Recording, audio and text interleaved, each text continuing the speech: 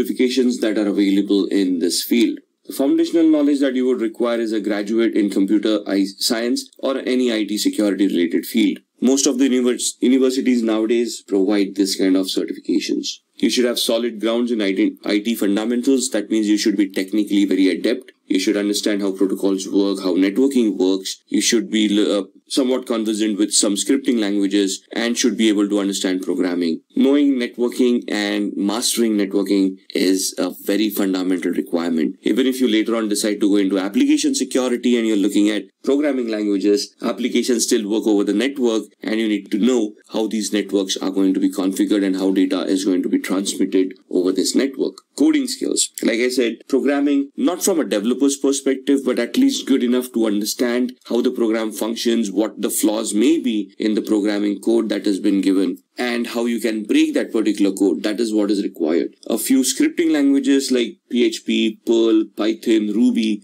they would be a lot helpful at this point in time. Maybe Bash scripting or PowerShell scripting as well. And then our understanding of the architecture of an operating system. We just don't want to know how the operating system works and how it functions. We should be able to troubleshoot the operating system to recover from errors, flaws, and we should know how the operating system works, stores data, and interacts with the hardware at the first place. With everything, there is now cloud. And cloud is gaining traction a lot. We got public clouds like Amazon, Microsoft, and Google. We got private clouds like VMware, Microsoft again, Citrix, and so on and so forth. Most of the organizations in today's world have a hybrid environment where they've got a part physical IT infra and part cloud infrastructure. So learning what cloud is, the nuances of cloud, the services that a cloud can provide, software as a service, infrastructure as a service, and platform as a service, understanding them, and then knowing how you can secure these or what the vulnerabilities are in the first place, and then trying to secure them is of very much sense in today's world.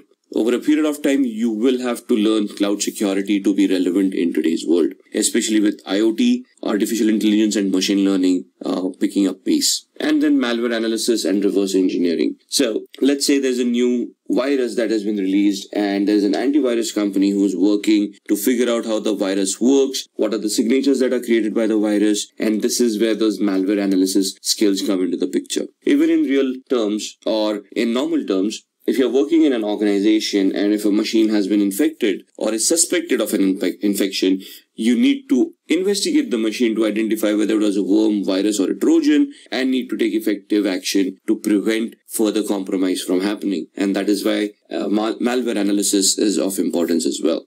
The certifications that you have, Certified Ethical Hacker, it will train you in reverse engineering. So this is where you basically look at offensive security. This is where you're looking at hacking and you're looking at how the methodologies, the 5 steps that we have talked about. And this course deals with each and every one of those 5 steps and helps you analyze and understand the tool sets and the skills that are required for each of that particular step. Salaries may range between $71,000 and above in the US market and around 5 lakh rupees and more in the Indian market.